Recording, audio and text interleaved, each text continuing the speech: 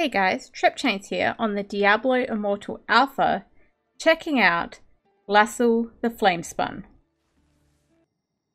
Lassal the Flame-Spun can be found in the Scorched Hellscape within the Dark Wood if you have at least a level 10 Helliquary.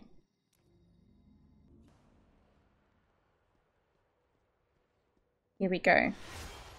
When you first do unlock your level 10 Helliquary, Lassal will probably be quite challenging. You may not be able to do Lassal solo because you probably will not have the offense-defense ratings required to do that.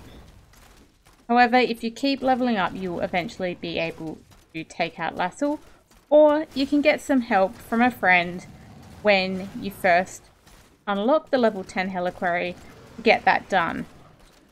You will be able to get some extra offense-defense if you actually kill Lassal, so it is worthwhile to do that before you can necessarily do it solo.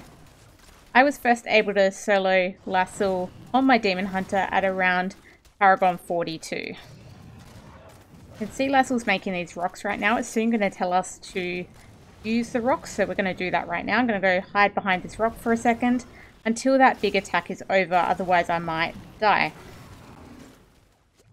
Lassal's a little upset, but that's okay.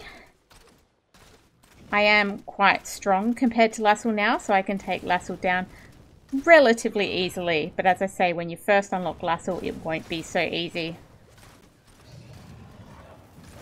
Making some more rocks, but he's down.